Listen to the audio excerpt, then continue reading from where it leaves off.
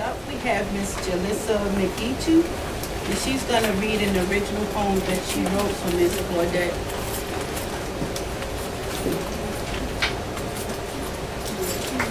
Hello, everybody. Hello. Hello.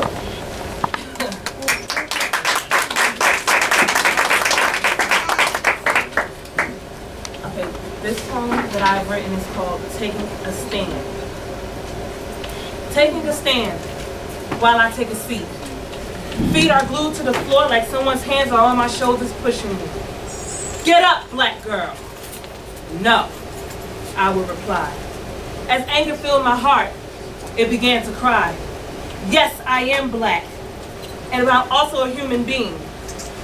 I am getting fed up with all of this racism I am seeing, so I took a stand while I took a seat. I was ready and willing to go with the police. Harriet Tubman's Sojourner Truth really taught me a lot.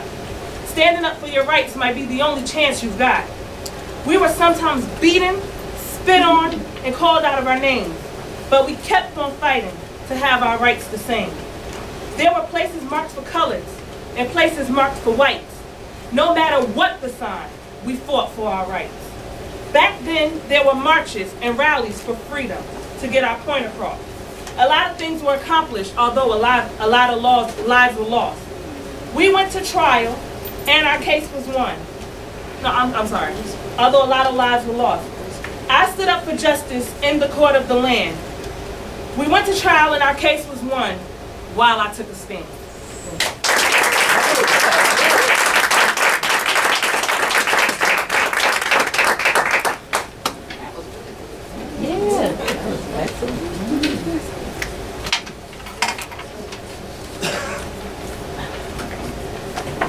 Next up, we have Al-Sheron. He's going to sing a song for you, Miss Claudette. He's going to sing a change is going to come. Ooh.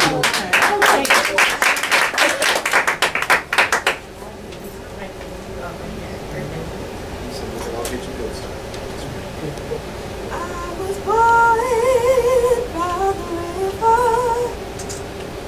and a little tent, whoa, just like the river I've been running ever since.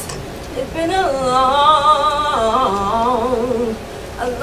time coming, but I know a change gon' come.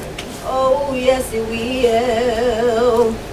It's been too hard living, but I'm afraid to die.